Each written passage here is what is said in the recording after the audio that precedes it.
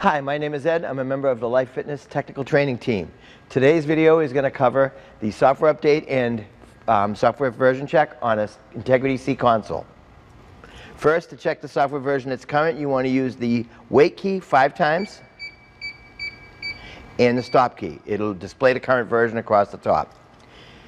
The software update, you'll need to have it on a USB thumb drive that is formatted and has the file that's downloaded from the Halo site, and the file name is integrityc.lfupd. You install a USB into the USB port, and the sequence of buttons is up, down, time. At this time it will start loading and it will say UPD right here, and we'll just wait for it to finish uploading. At this point it has started loading the software. It is loaded from the USB to the main board. You can remove the USB stick at this point.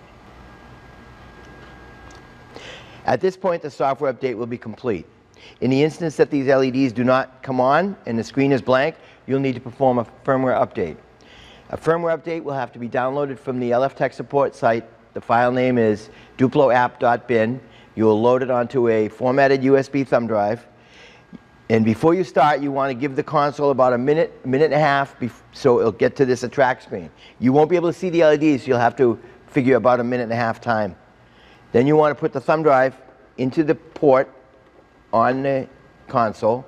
Then the sequence of buttons will be up, down, units. Once you do that, it'll beep about 6 times. Then when it reboots, it should come up with the LF logo and the software update is complete. This completes a video on installing software on an Integrity C console. Thank you.